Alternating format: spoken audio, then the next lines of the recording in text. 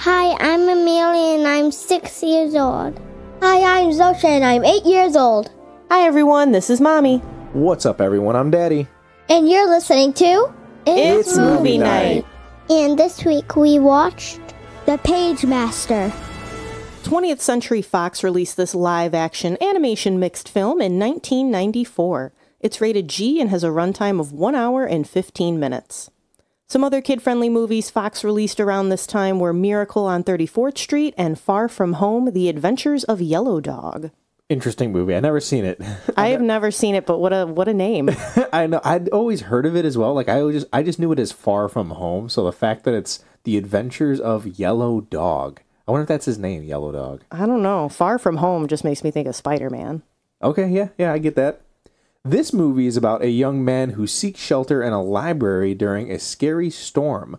But after slipping on a puddle and hitting his head, he wakes up to find himself animated and interacting and going into the stories of adventure, horror, and fantasy. Some familiar faces and voices. We have Richard Tyler, played by Macaulay Culkin. We know him as Kevin McAllister, I'd say the most, in Home Alone and Home Alone 2. He is Thomas J. in My Girl. Richie in Richie Rich, must like the name Richard for his characters. Yep. And parents, you may recognize him as Henry from The Good Son. I actually saw The Good Son at a very young age, and I don't know why I liked it as much as I did, but I did. I saw it too. My mom had it on, and she was like, oh, want to watch this with me? And then afterwards, we both kind of looked at each other like, maybe we shouldn't have watched this together. Different times. The librarian, or Pagemaster, is played by Christopher Lloyd. He is Dr. Emmett Brown in Back to the Future, Fester Addams in the Addams Family films from the 90s, as well as Judge Doom from Who Framed Roger Rabbit. I feel like these are all movies you could watch as a family. Oh, heck yeah. Christopher Lloyd only makes family-friendly movies. He's just such a good, wholesome time. And then the voice of adventure is Sir Patrick Stewart. He is Professor Charles Xavier in the X-Men franchise. Well, one of them. Yes. The OG. He is Captain Jean-Luc Picard in the Star Trek franchise. But I remember him as well as the narrator from Ted. Do not watch this with your kids. Yep, definitely not a kid's movie. But yeah, it's fun to know that he is that voice in the movie. It's just fun to know that he could be so serious and yet so fun at the same time. Yeah. Any genre he's open for. Fantasy is voiced by Whoopi Goldberg. Kids may recognize her as Shenzi from The Lion King, one of the hyenas. And two other movies that might possibly be family-friendly but kind of toy-aligned. She is Oda Mae Brown in Ghost, and she is Dolores in the Sister Act films. Sister Act is definitely kid-friendly. Ghost, tiptoes that line. It could be some scary parts, but I know I watched that young as well. I don't think there's anything too bad in there. No, nothing racy. Yeah. Horror is voiced by Frank Welker, which we have talked about him on previous episodes, but you may recognize him as Scooby-Doo in Scooby-Doo. He is Megatron in literally anything Transformers.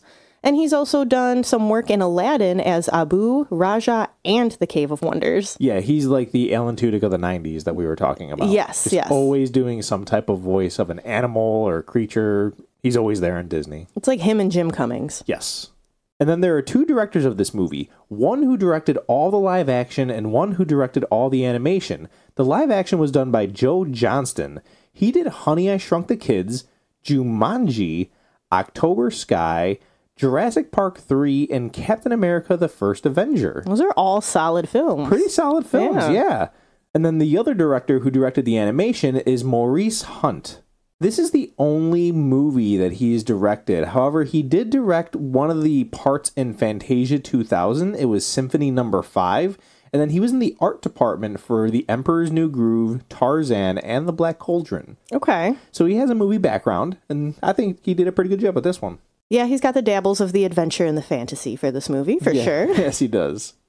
So, Mommy, you said this movie came out in 1994. It specifically came out in November. How old were you when this movie came out? Did you see it in theaters, and do you remember liking it? So, November of 94, I was still 2 at the time. I did not see it in theaters. I honestly haven't watched this movie all the way through until 2 nights ago. Oh, wow, okay. I've always seen pieces of it, like here and there, but just never in its entirety, which isn't hard. It's only an hour and 15 minutes. Yeah. But no, I just never sat down and actually watched the whole thing. Okay. What about you? Was this I can't believe this came out in theaters. So November 94, I was 4 years old. I don't remember seeing it in theaters. There's a possibility I did.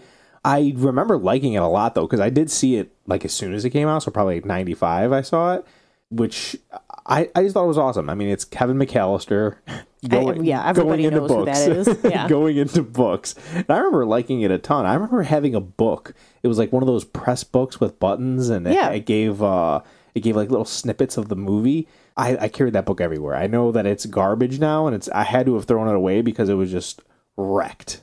I loved those books. Like, what a classic 90s thing. I had all the Disney ones. Like, I remember in particular the 101 Dalmatian ones. Okay. And my parents would just go crazy because they're like, stop it. It would just be the dogs barking, and I would press all of them. I remember the Aladdin one had like a tinking of swords, or coming out of a sheath. Like, that was a good one. I also had a Batman one, too. Yeah, I had the Batman one as well. Yep.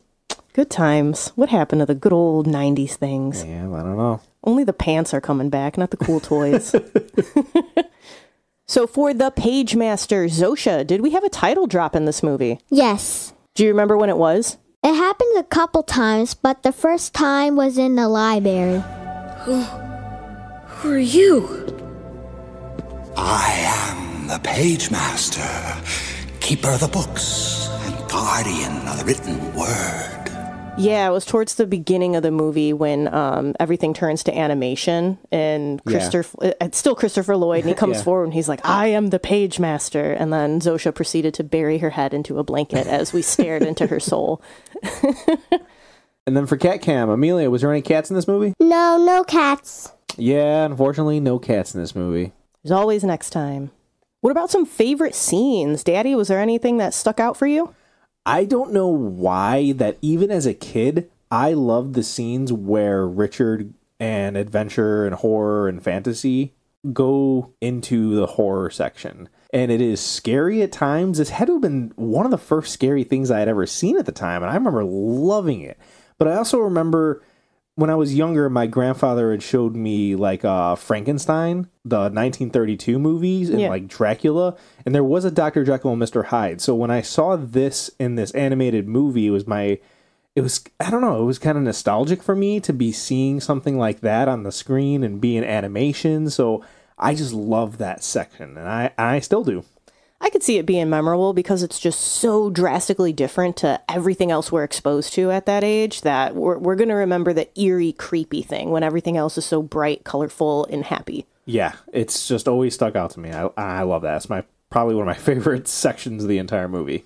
I know Zosha and I really liked the part where Fantasy was like testing her wand, and she ends up turning Adventure into a fairy, and he's got like the little tutu skirt on and like the makeup, and he's like, what did you do? And Zosha and I were laughing so hard at that. He's got like his hands on his hips in this strong, heroic pose, but he's unaware that he has all of this girly things on him at the time. You know, we're open open to people doing that nowadays, but at the time this was something that it would make fun of boys dressed up as girls, and that's what this is. And he doesn't like that either, because he's like, what is this stuff on me? Like well, he's like Mr. Manly little pirate guy, you know. Yeah, he's got a peg leg and everything, and he's got an eye patch that is unnecessary. He just wears it to be cool. Like, it's a funny scene. Amelia's favorite scene is right around that time as well, and it's because this takes place in like the Treasure Island portion of the movie. Yes. And Adventure gets stuck inside the treasure chest, and Horror goes to help him out. So he knocks. He's fully aware that Adventure is inside there, and when he knocks, he's like, "Who is it?" And he goes, "You know who's in there." He just goes crazy, and it is a funny scene. Who's there? Adventure! Adventure who? What do you mean, Adventure who? Open the blasted door, you dog-eared!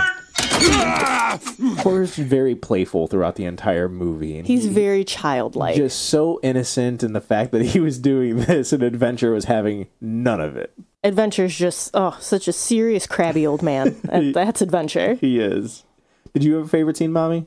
I really enjoyed when Richard and everyone were fighting the dragon. It was just, it's slowly showing him conquering all these fears and coming out of his shell. Like, wait, I have an idea. I'm not a hopeless kid. We got this. He's starting to fight back, and they're all together as a team. And it's just like, yeah, teamwork makes the dream work. Yeah, it is a really cool scene because he's right there at the exit sign, and he turns back and he realizes that none of his friends are behind him. So he has to, they're in the fantasy portion of this movie at this time, and this one he finds like a knight who's already been slain by the dragon. So he takes the shield and the sword and the helmet, and he's like, I gotta go help my friends. So he's a real G and goes after the dragon, and it's awesome. It's super cool. Yeah, you don't leave no one behind. It's really cool when he does get swallowed by the dragon, and he has to look to the books. Yep. It's a common thing that they say throughout this movie is look to the books. To find your way home, you must face 3 tests: horror, adventure, and fantasy. And remember this! When in doubt, look to the books! And you get to see all these different titles like Alice in Wonderland, and he uses Jack and the Beanstalk to his advantage, and it's a super cool scene. Yeah, I mean, he's just flipping through them, and he's like, nah, there's nothing in there that's going to help me. Yeah. Nah, and it's such a beautiful representation thing of how much media can help us. There's a reference and there's a lesson in everything we come across. You just got to look for it. So with that's an awesome positive for this movie. Look to the books. What a great lesson. What are some other positives you want to mention, Daddy? Oh, one of the things is just that the concept of this movie is just super cool. The kid being pulled into the books and he has to face his fears before he can get out. It's kind of like a mix of like Jumanji, Welcome to the Jungle. So they're pulled into the game. So he's pulled into the book, and kind of a Christmas Story, because he does, in Christmas Story, there's 3 ghosts and he has to go through these different phases. And this what Richard has to do. He has horror, fantasy, and adventure. He's got 3 books. Yes, and it's 3 books. So it's nowhere like these movies at all. But that's where my thought process went. I agree. There are definitely relatable things and tie-ins from both of those different stories about, you're overcoming fears by getting sucked into this fantastical world, if you will. But yeah, I think the concept of it is just so cool. Such a positive. It does. And if it doesn't make you want to read, what's wrong with you? Yeah. It does. Like if you would just want to, makes you want to run to the library and be like, all right, what else can I pick up this week? Like I recently got back into reading after many years of parenting babies and toddlers. And I love it. I love it. I always just read comic books. There's a few books that I've read. Like I guess I listened to Jurassic Park, or we listened to Jurassic Park. Audiobooks, Yeah, but that is so if you were to be sucked into one of the last books that you read, what would you be in, and would you be happy about that? I would be in Iron Flame, which is not a book for kids. But yeah, I would happily go into that. There's dragons in it. You're fighting. It's just so cool. Interesting. I never knew that was what you were reading. Yeah, there are dragons in there that you can link up with, and they choose you, and you get a power from your dragon and stuff. But you're also battling. There's rebellion. There's revolution. There's fighting, love, everything. It's such a good book. Friendship. And what's it called again? Iron Flame is the second book. The first book is called Fourth Wing, and it's just wonderful. Okay. I would be in a Nightwing comic. I think it was the last thing I read. And I don't think I'd be happy to be there. The things that are happening to Dick Grayson and all in those comics right now, I am not into it. It is a great story, but I would not want to be in it. Is Heartless still around? Heartless is still around. Yeah, no, I wouldn't want to be there either. Yeah, so I would not recommend that. And then I love the references in this movie. So when they get to the adventure portion, there's references to Moby Dick, there's Gulliver's Travels, there's Treasure Island, and they're all mashed up. Fantasy has a whole fighting a dragon part, and she also rips a page out of her book, and it turns into a magic carpet. So she utilizes that thing from a fantastical story, and it's just awesome. And then Richard, like I had said before, uses a beanstalk out of like a Jack and the Beanstalk story to his advantage. And it's just awesome. The sick references. And it's like when you're watching the movie Wish and you become the Leonardo DiCaprio meme, and you're just pointing at everything like, I get that reference. Or I guess that would be more of a Captain America reference from the Avengers, but it's awesome. The references are just so cool to point out and find. Yeah, you're grabbing at all the things you know and how they can relate to just so many different things in life. Yeah. But speaking of relatable things, the message of this movie, I think, super easy. Don't let fear rule your life. Is being safe important? Of course, but there's a point when it can become limiting, which clearly it has for Richard. Yeah. You know, don't be afraid to take chances and have a little bit of fun. I love the representation they do with this, with just the bike ramp. Mm-hmm. Yeah, at the beginning of the movie, you see Richard watching all these kids with like a construction thing, using it as a bike ramp, and he's like, y'all are crazy. The statistics of you breaking your arm, come on now.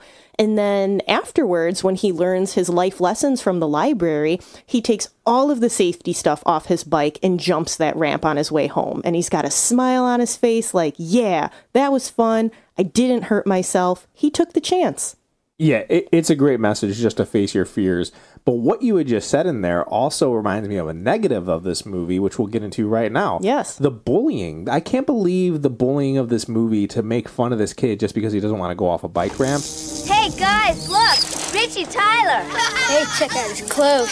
Hey, Tyler. Where'd he go? In the moon? Get cable on that thing, Tyler.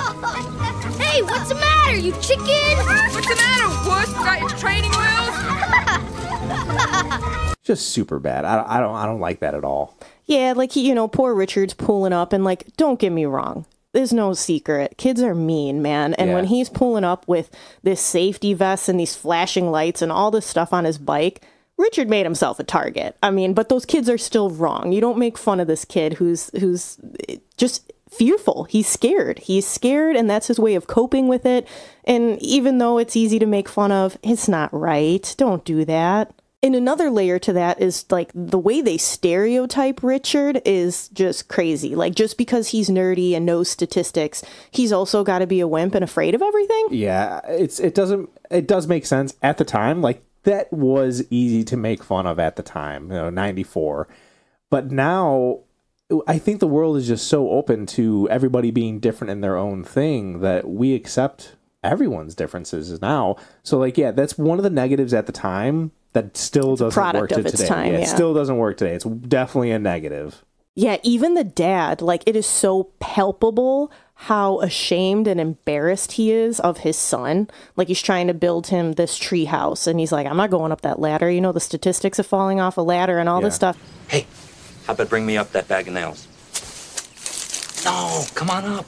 Look, solid as a rock. Dad, 8% of all household accidents involve ladders. Another 3% involve trees. We're looking at an 11% probability here. Fine, just put the bag in the bucket, okay? And you could just see it on his face, how, like, he is. And with then, his kid, yeah. Yes, and even Richard, I feel like you can see that pain on his face of, here I am, disappointing my dad again. And it's super sad. Like, your kids are going to be whoever they are, and it is our job to be good parents and support them. And yes, do we need to, like, if our kids were ever too safe, which that's our Zosha, Mama Zosh, man, but we do it in kind ways, like, hey, you'll be okay. We're right here. We're going to do it with you. We're not going to shame her into doing stuff. Like, that's not the right way to go about this guy. No, yeah. And his dad is not a good representation of a good parent. No, it goes back to that, like, typical, like, 90s dad of, like, you need to do, I don't know. Old parents. I mean, bad parents. We've talked about E.T. One of the 80s worst, parents. One of the worst parents ever. In the realm of it being a product of its time, there's a point in this movie where the real world starts to turn into an animation. And this paint leaks down from the ceiling. And it is so cheesy and corny. It looks ridiculous. And you can see that Richard is like, trying to dodge different stuff coming from the ceiling, and it just, outside of saying that it's corny and ridiculous, I don't know what else to say about it. It looks so bad. Even when the dragon comes out of this paint and starts going after him, it's really cool when the paint hits the books and the bookshelves turn into the animated books. Mm-hmm. But the portion of it moving is just, oh my gosh. They didn't have it down yet. But again, it's 94, product of its time. I get it. But yeah, it's definitely a negative. They were trying something out and they just didn't have it mastered yet. No. And then this is the first time I'm probably going to say this on this podcast. I don't know if it'll be the last, but definitely the first time.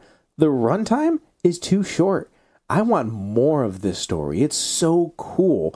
At an hour and 15 minutes, like it's an hour and 15 minutes, but there's probably 2 minutes of credits in the beginning, and I think there's 4 minutes at the end. So this movie's right around an hour and maybe 10, maybe around that area. And I just want more. It's so cool. And some parents would see that as a positive of, okay, it's only an hour and 15 minutes. I'm not going to waste too much time if my kids don't like it. But I think that it's definitely a negative that this movie is just too short. Give us more. Yeah, they go through the different sections very fast. It's a quick pace movie. Like, you're moving, you're going from horror to adventure to fantasy like that, and you blink. Yeah. And I agree that, you want to spend a little bit more time. They could have created, a little bit more meat and potato to this story. Definitely. They definitely could have amplified it, but I get it. Would you want a remake? Honestly, I think it would be cool as a remake. I think they could update some of the stories, especially with how far they've come on animation, going from the real world to the animated style. Like, I mean, look at Enchanted alone. Yeah. And that's even an older movie now. Yeah, it is. So I think a remake would be cool. Would you want a remake movie or would you want a remake show with like 4 episodes, maybe an hour each? No, a movie. Movie? Okay. I agree. We got too many shows in this world right now. Give me like an hour, 40-minute movie. I think that'd be cool. And is there any negatives or positives in parental guidance, Mommy? So I think a positive for parental guidance is that language is pretty much clean with the exception of like British slang words. Yeah, Adventure uses them. Yeah. Violence, yes, but it's all cartoon and story based. While immersed in horror, Dr. Jekyll turns to Mr. Hyde and goes to attack Richard. Dr. Jekyll? Dr. J? My name is Mr. Hyde!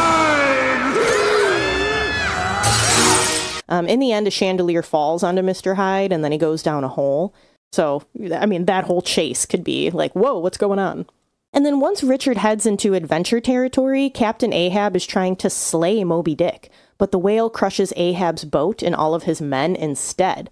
After that, the whale turns to Richard's boat, and we only see him in adventure escape. From there, the pair come into contact with pirates, which brings along threats and swords, very piratey things. And then Richard just can't catch a break and ends up getting swallowed by a dragon. Yeah. I mean, that's pretty violent. It's got some violent parts. Yeah. Scary-wise, honestly, I'd say the storm at the beginning while you're still in the real world and the empty, dark library can be frightening. Yeah. Like, it's eerie. You're like... Our girls are still terrified by storms. Oh, yeah. Especially, like, even just last week, we had some crazy thunder and lightning with it being 90 degrees, and they were not having it. Oh, no. So, yeah, I think the storm will get kids. I also think that Mr. Hyde is creepy, but he's a solid childhood horror introduction. Yeah, I think that if parents want to show this to their kids and be like, okay, cool, how do they handle this? They might be able to use this as a stepping stone of, cool, let's move into something a little scarier, because they did like that. Because even if it does scare them a lot, you still have that excuse of it's a cartoon. Yeah. Because he is in cartoon form. Yep. Grown-up stuff, there's poison in the drink that Dr. Jekyll offers, and it's also implied that that same drink is an alcoholic beverage when Adventure says... Say back! This is a man's drink. There's also a funny joke that I really, really liked. I loved this, and I think it'll go over most kids' heads, but it's when Adventure says to Fantasy... How would you like to curl up with a good book? Oh, me binding. In your dreams. It's a solid innuendo. Solid. Yeah. And then those two same characters later share a kiss. And then cry factor, nada. And as for an age recommendation, you know your kids better than we do. We're just here to give our opinions. The colors and concept of this movie are great and might spark interest in kids to read books and discover new parts of their imaginations. I do think that anything under 5 will find the horror section to be too spooky, though. So for that, I'm going to say 5 and up. Now, as for our Rotten Tomato critics, they had this movie at a 19%, which is a thumbs down. That's rough. There's only 21 people that have done a review for this movie, because it's an older movie, so people aren't going back to redo it. But I don't know, 90%, that might be as bad as people think it is. All right. Audiences have it at a 49%, which is still a thumbs down. Let's see how it holds up in our house. Zosha, do you give the Pagemaster a thumbs up, a thumbs middle, or a thumbs down? Thumbs up. Thumbs up. Why a thumbs up? Because I really liked it, and I liked the adventure of it all. Yeah, it's a really cool movie. Would you want to go into a book? Yeah. What book? Harry Potter? No. I wouldn't want to go into Harry Potter. What about Dogman? Yes. Okay. Amelia, what do you give this movie? Thumbs middle. A thumbs middle. Why a thumbs middle? Because it was kind of boring and I liked some stuff. Oh, okay. That's fine. Would you want to go into a book? Yeah. What book? Maybe Harry Potter. Okay. How about Nanette's Baguettes? No. Oh, man. I would love to have those baguettes. Mommy, what are you giving this movie? I'm going to go with thumbs middle because I want more out of it, but the story's there. The bones are there. It's entertaining. It's a quick watch. It's something that I wouldn't mind tossing on again. So I think a thumbs middle is fair. Okay. What about you, Daddy? I am going to break my tradition of not having a thumbs up in a while, and I'm going to go thumbs up on this movie. Oh, all right. I think that although it is too short, like you had said, the bones are there. I love the concept. I think nostalgia is holding on, got its talons in me quite a bit, so I do have to say that that's playing a lot into this score, but I'm going to go thumbs up on it. I love this movie. You're hanging on to that book, man. You're going to go try to find it. For sure. And if any of you would like to add the Pagemaster to your movie night list, it is currently available across platforms. And after watching, let us know if you give it thumbs up, thumbs middle, or thumbs down. And when you want to let us know what you think about the movie, please find us on social media. We like to post pictures of us on our movie nights, letting you know what snacks and sweets we're eating. It's a fun place to hang out. Our Facebook is It's Movie Night, and our Instagram is It's Movie Night Pod. Thank you for listening. Join us next week for another movie night. Bye.